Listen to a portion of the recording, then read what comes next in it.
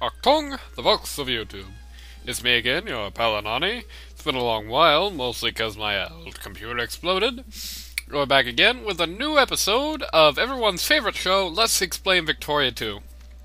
Now I know what you're saying. Kaiser Anani, you awesome, studly, other good general things to say person. You said in your video title that this was going to explain the United Kingdom, but I see you're playing as Prussia. What's up with that? Don't you know your countries? To answer that question, yes. But to further answer that question, let's take a look at the UK here. The UK is, at the time of Victoria 2's start date, both of them actually if you have AHD, number 1 in the world. It has the number 1 prestige, the number 1 industry, but only the 4th place military. Now, the biggest thing that one could fear during the entire game of Victoria 2 is having the UK declare war on you. What I would do in most other country scenarios is play as UK and tell you exactly who to declare war on. But there's a little bit of a thing about the United Kingdom. It's big. It's really big. If I sat here and talked to you about all the different places that you could take over from the United Kingdom, we would be here roughly 3/4 of a year. So, with that being said, instead I'll tell you something that personally I see as a little bit more important. How to deal with the United Kingdom. Now, as for dealing with the United Kingdom itself, first let me give a disclaimer before I say anything else. This is...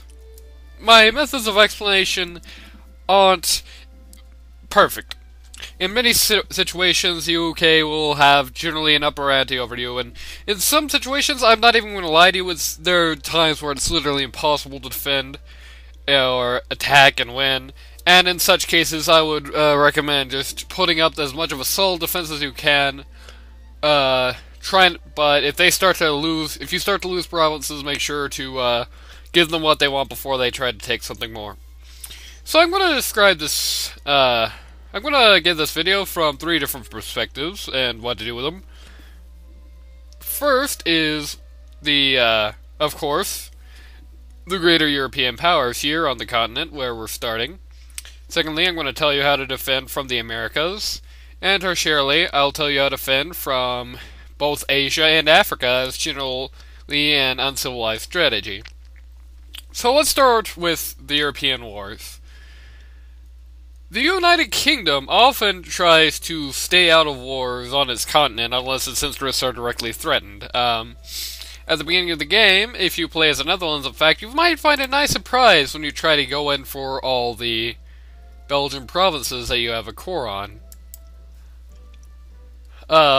In other cases, it could be having Denmark feared when you need to go after it for Schleswig-Holstein. It could be just a generic squabble over some colony somewhere else. Generally, Europe is probably the least often place no, it's the second least often place, the middle of the 3, I guess, where you'll find yourself at the war with the United Kingdom. Also, however, it is the middle easiest. That was well said. But almost every country in Europe, especially the great powers, less so for the secondary powers, has some great advantage that the United Kingdom does not. Prussia, of course, starts out with more army technologies and a more disciplined army, which is more centralized to its own commands as well as its gang of minor powers. Austria-Hungary starts with an even bigger gang of minor powers, from South Germany to Italy and other places, and tends to make allies easily, as well as the fact that its many provinces tend to have a lot of high population areas. France, speaking of high population, has the potentially most numerical army in Europe at the start of the game. While not nearly trained to the point of the Prussians, its high population allows for a gigantic mobility pool to arise, and even with that, it still has navy that's actually comparable to Britain, which means that they'll have a much harder time actually landing troops in your area. Spain has Gibraltar right next door to it, which has a very large war score for what it is, and actually capturing Gibraltar in the course of the war can cut off Britain from the Mediterranean entirely, inviting further conflicts from other powers who try to want to get a piece of the pie, to Sicilies and other colonial powers in the Mediterranean. The Ottoman Empire probably is the worst great power to be at war with Britain at all, but you do have one big advantage, and that's that though there's a naval base close by in Malta, the Brits generally aren't going to go after you. And if they are, you are too far tucked away. It's a very long trip. You will definitely see it coming. Because the AI generally will not do the good old classic strategy of move the ships right up the shore before you declare war or get involved. But at the same time, due to its proximity to a lot of Middle Eastern countries that the UK tries to get involved in affairs with, the Ottoman Empire is also the likeliest candidate to be at war.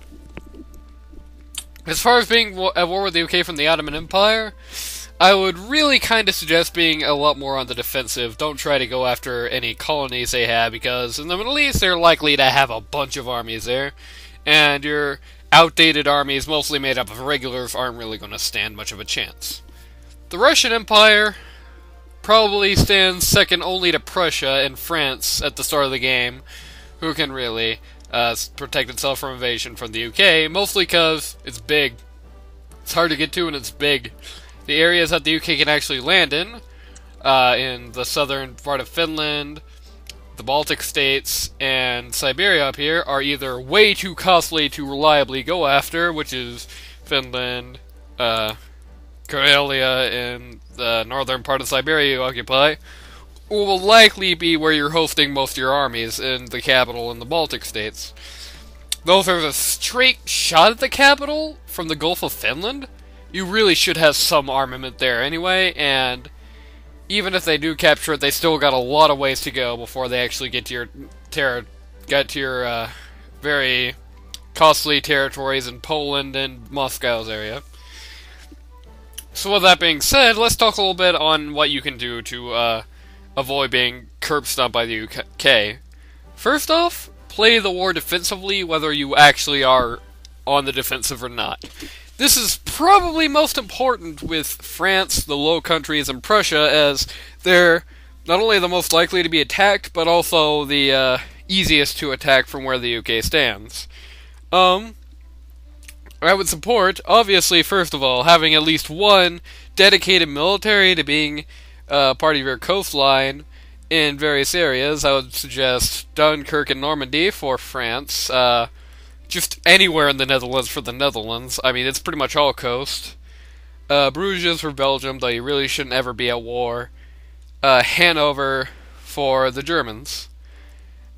And with that being said, it's also a good note, speaking of Hanover, to go after this little spot of an island too, because though it won't really get you enough war score to knock out the UK, it could, in some circumstances, prove that, hey, you're really wanting to actually go to war here, so it'll try to wipe peace out with you, except, of course, in case of a Great War. In that case, pretty much little you can do, aside from defend and try to knock out whoever the war leader is, because by that time, Britain shouldn't be the largest military.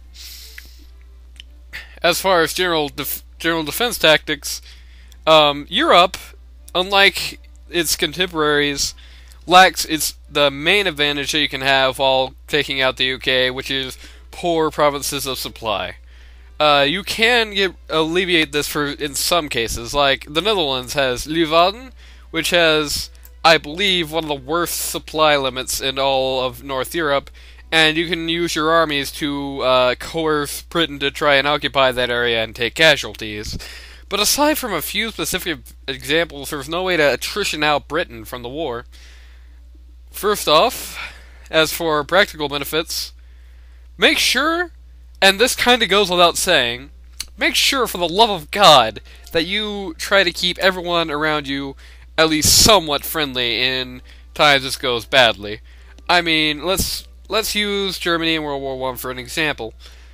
To try and if Germany continued on the course it was when it started out the game, and when Bismarck was in office, they would be facing a potentially three-front war.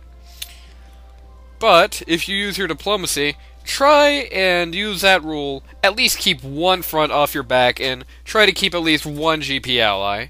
Now, I know it's Victoria 2, and keeping allies is not something that's exactly easy to come by.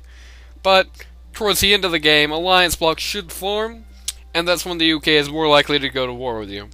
Aside from that, make sure at least that places like France and Russia aren't at low enough relations to declare war on you.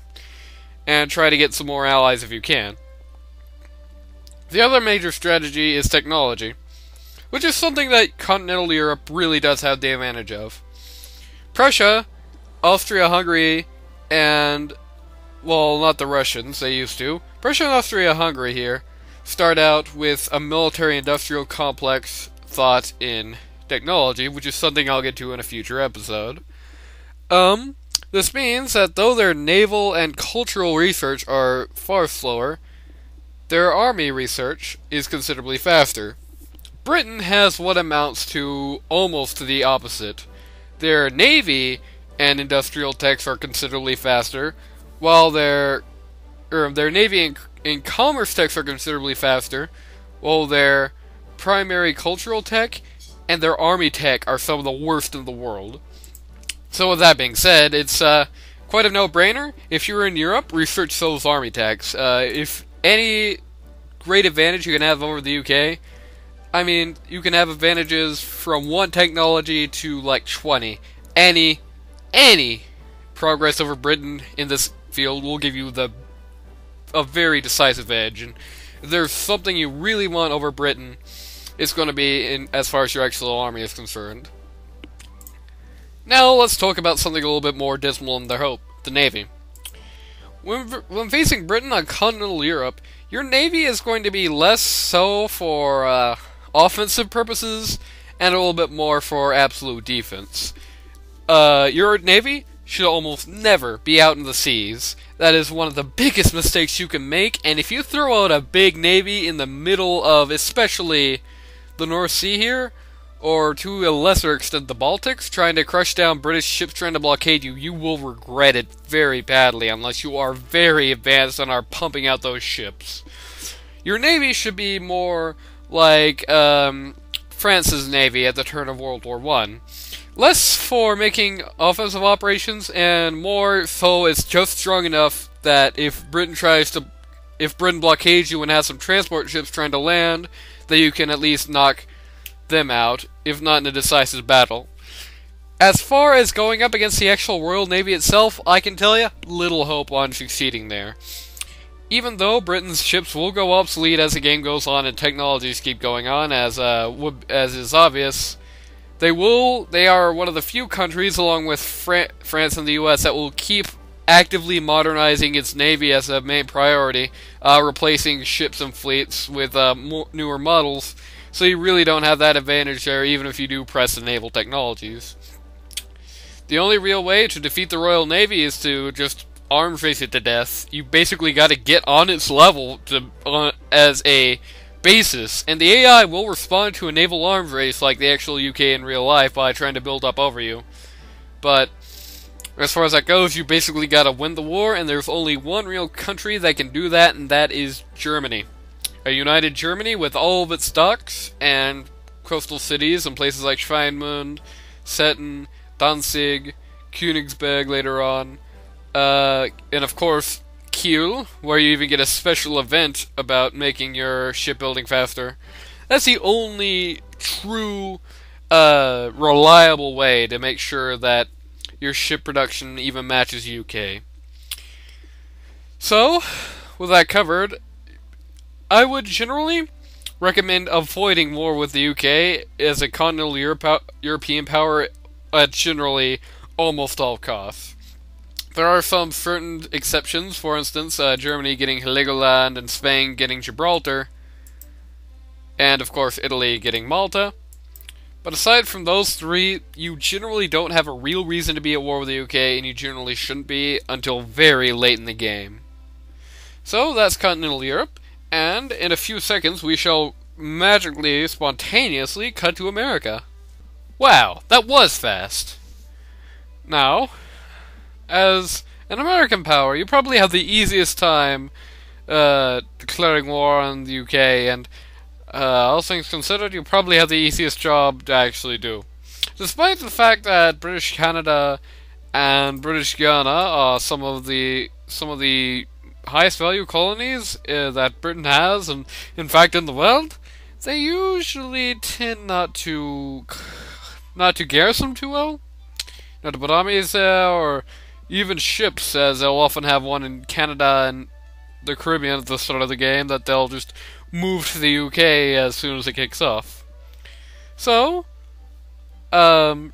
generally, first things first, generally, if you want to declare war on Britain and you want to fight them, it's probably best to do so from America, mostly because you have the most reasons.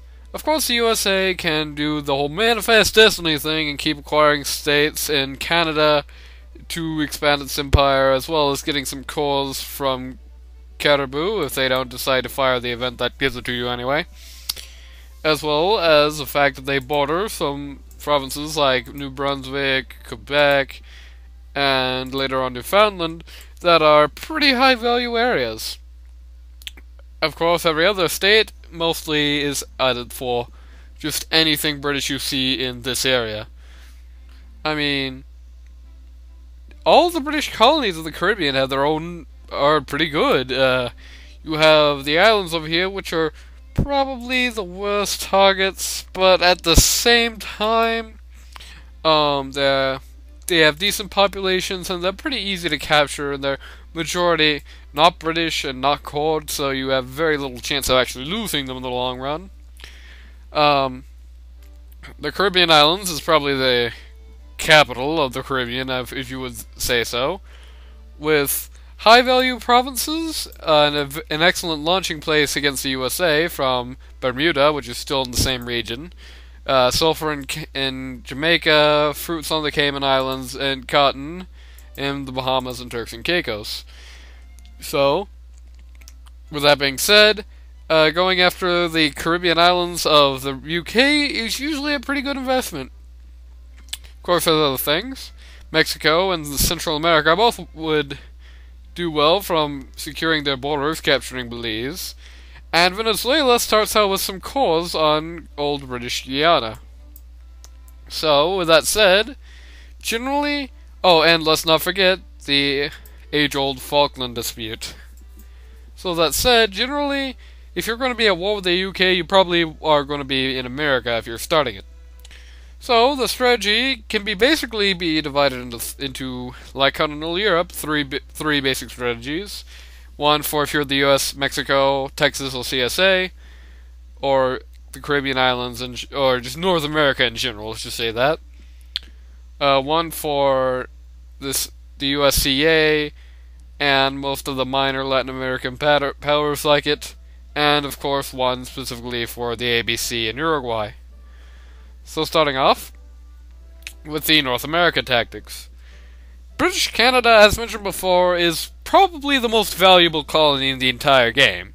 They have many high-value provinces with a large population, most of them actually bordering your own nation, places like Toronto, Ottawa, and Montreal, as well as having a lot of foreign cores, where even if you don't want them directly, you can just free them and add them to the sphere. Overall, a very good area to capture areas from, but also pretty easy to assault. First off, Britain usually keeps only 1 or 2 armies at most in Canada, usually one, and it tends to be a very large one. Now that sounds threatening at first, but then you realize that if that army wants to move at all from high supply Ottawa or Toronto, they're going to have to go through a lot of much worse territory to actually get to where you are, and even when they discover things like medicine, they'll still probably have a fair amount of uncolonized land to actually go through, especially if you attack BC. So that being said, obviously the just as long as you're attacking pretty far away from where their armies are, their army is, more accurately, they should be pretty much worn down and ready to be assaulted, much less of a threat by the time they actually get to you. If they do decide to split up their armies a little bit more visibly, which I have seen in AHD, it still is just a generally easy area to take, because the border is gigantic, and they can't really, generally they can't really make assaults from it, just because they have to have so many armies on hand to squash anyone trying to take the random provinces within that get such a high war score. With that being said, British Canada is not only a great idea to assault, it's also generally a very bountiful assault as well. Really, the only thing I can say as one of these powers is just fear invasion from the actual continental islands, or in some situations, Asia and Hong Kong, because that's the only real things that could drag you down. Overall, I would very much recommend assaulting with any of these nations. Secondarily, there's the minor South American nations, particularly the USCA, who has the biggest reason to be at war. For this, I would recommend a strategy of island hopping.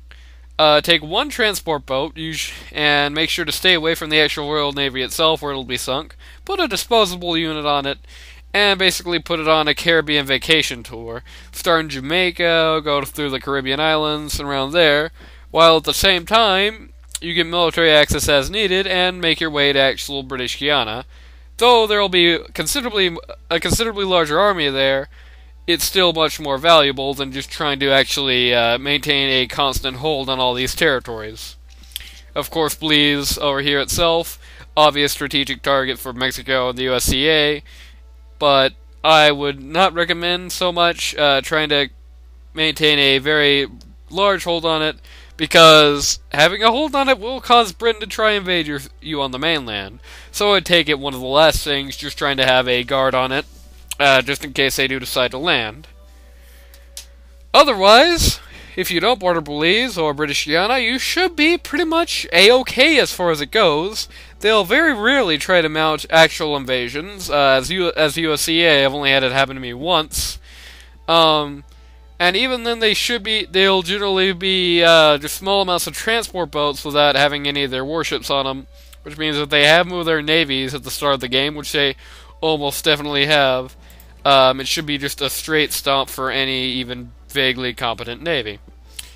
As for the ABC alliance, whoa, things are getting slow. As for the ABC countries and Uruguay down here, it's just pretty much just a fun ride. Just occupy what you want at whatever point you want, and that'll generally do it. I mean, start with the Falklands, of course, and British Guiana so they can't make an invasion. After that, they really can't do anything to you. You're way too far away and in much too treacherous water for them to mount a decent naval assault on. Well, you have a pretty good shot at the easier to assault areas in the Caribbean, as aforementioned. And if you're particularly daring, you can even go on a little expedition in South Africa and some of their surrounding British islands. Overall, ABC country is probably the easiest to defend from the UK from. Now, while that's so easy, you really wouldn't need a guide on that, would you? Next, it's time to go to the main meat of why I'm doing this Asia. Hopefully by that point I can determine why the FPS is so low. So, another jump cut, and soon we'll be in the uncivilized territory. Boom! Another jump cut. I bet you weren't expecting that at all. So welcome to Siam, where we'll be talking about defending from Britain in Asia. Now there is a little bit of a problem about the UK and Asia. If you're at war with the UK, generally you're doing one of two things. Either you're trying to knock them out of India or Southeast Asia, which by the time you're going to be able to actually mount such things, you're well civilized. It's probably after the turn of the century, and you're going to be fairly well enabled to defend from them, especially with things like tanks, especially considering that their Indian states never modernize. However, a much likelier situation if you're at war with Britain is that they're trying to take you over, or at least parts of you. This is a problem. This is a very big problem. Uncivs in Asia probably have the highest stakes of any countries that can be at war with the UK, because if you're an Unciv nation, if there's one thing you really don't want happening to you, it's some of your territory falling into foreign jurisdiction. Considering that that'll both take income away from you and anglicize and thereby foreignize the culture of whatever province they've actually captured, that is going to make civilization that much harder, and worse yet, it's going to force you to go to war with the UK again at some further point, or just simply accept the loss and move on, which is at some points just not really conceivably good. I mean, sometimes it does come to that. I've had games where I've had that and had the UK still occupying my provinces to the very end of the game, just because it's just such a hell to assault them without being completely civilized. But eventually, if such a case does come up, your time will come. So with that being said, let's talk about what you actually do for an absolute defense from the UK. First hand, occupy those colonies. Not these specific colonies that I'm pointing at, but as with the Americas, not the USA, Britain tends to leave these colonies mostly, I say mostly because sometimes they have a few more than expected, but they tend to leave these places mostly ungarrisoned, even if they're actually at war with another power like China. That being said, any war score you can get from occupying these is a distinct advantage, and having them take losses from attrition to try and occupy them back helps you out that much more.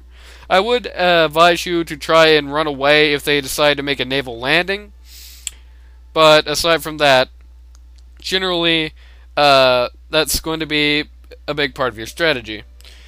So the main point of your strategy should be pretty obvious, especially for places like Siam that are absolute hell to occupy. Keep your armies somewhat small,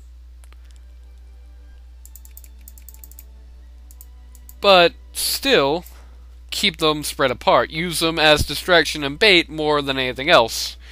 Bait the Brits into attacking a very small army in a high attrition area, at which point they'll try to start occupying instead of trying to hunt down your armies further. Only, and I repeat, only ever attack Britain as an Unciv nation if you have a very, very vast numerical advantage over them, because the Brits will destroy you at almost 3-to-1 odds, especially if you haven't gotten any of the reforms yet. And that's kind of a double-edged sword, and I'd say the ratio tends to be pretty much consistent through the whole thing, because even when you do get infantry from foreign weapons, forts from military construction, and bonuses from the other army techs, you're still not going to stand a chance, because even though Britain does research its army technology slower, they still research them. Meaning that eventually you'll basically be fighting against the same odds. Because even though you'll have infantry, they'll have guards. Even though you'll have high organization, so will they. They'll have researched the appropriate techs. And to a greater extent, probably from the technology. So, excuse me. General practices, don't go after Britain's armies, especially the bigger ones. Let them kill themselves until they get down to very low levels, at which point you should probably attack them with the brunt of your forces. Like this 27 stack here at Bangkok, which can actually fit, which can actually fit due to attrition. Just proving how attrition-tastic these places are if the armies of these nations can't even stand in them properly.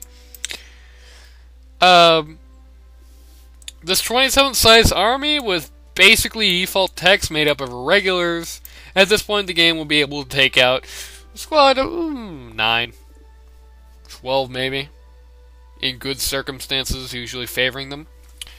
The one time I would say that you actually would stand a general chance is with, not this place, this tech, Advanced Constructions. If you have a fort in your capital and you're dug in, you can stand a lot better odds. Like, if I could survive even almost same odds, especially if these guys are made up of infantry you get later on.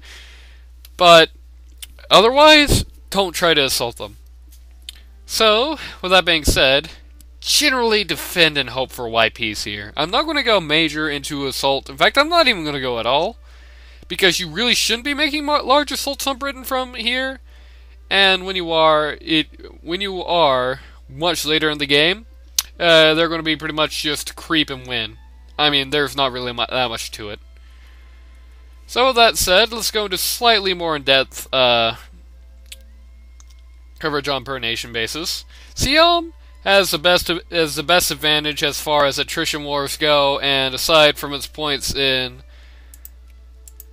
Singapore, really isn't under that much threat of British attack. Though historically they did take these places in the end, generally it's not going to be that hard to defend from there. Just make sure you don't try to face the full brunt of a British assault, cause that's devastating. Also, word of caution, if you're going to go after Johor, do it really early in the game, since AHD Britain nowadays fears it. China has probably the best odds of any Unciv power just because they have massive hordes of armies and people from every area. However, going against Britain tends to add allies into the war, so you'll have to be contending with not only their own Unciv hordes from India, but also Prussia, Austria, Hungary, France, and in worst case, the Russian Empire. Generally, if such a thing comes to that, I just surrender. Especially considering that they only usually try to take Hong Kong and maybe Formosa at worst. Japan is probably the second least threatened, just because they generally won't try to call allies, and it's very hard to actually make a proper landing on Japan, just because they are both on an island chain, and they're decently low supply areas. Though Japan is probably the quickest place to actually modernize the army and civilize, there is still a somewhat threat of a war, especially if you act poorly in Southeast Asia at the beginning of the game. So I would just say, play defense, but you can kick. It is very realistically possible to kick Brits out almost no matter how the war's going. So with that said, everyone's favorite AI nation should be much less of a threat. As I said at the beginning of the video, these tactics are not 100% reliable, and of course it's the UK, it's the biggest power in the world for most of this time. Generally, you won't be winning wars, but you can at least try to wipe peace out, and Britain usually does attempt this.